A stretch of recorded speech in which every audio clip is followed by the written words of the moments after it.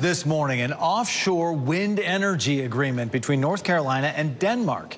WRAL climate change reporter Liz McLaughlin has been following these developments and has details on how it could impact our state. Liz.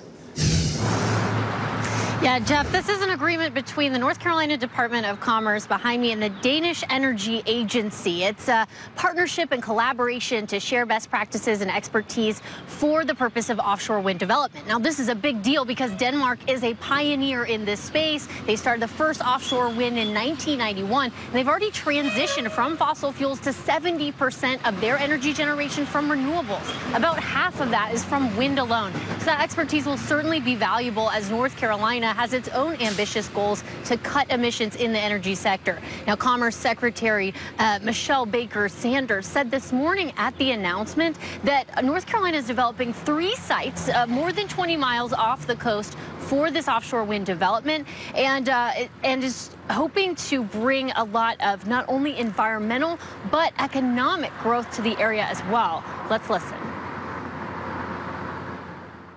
The offshore wind energy and its supply chain represent a potential of $100 billion in economic investments across North Carolina, tens of thousands of family-sustaining jobs for North Carolinians, and clean renewable energy to power hundreds of thousands of North Carolina homes and businesses.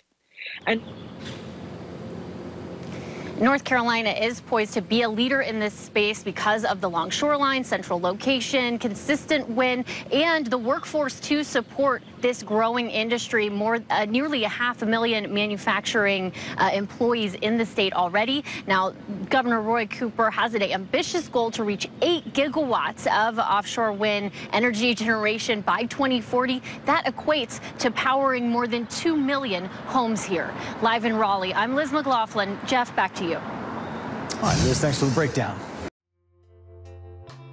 Leave a comment and share this video with your friends. With daily uploads, there will always be a conversation.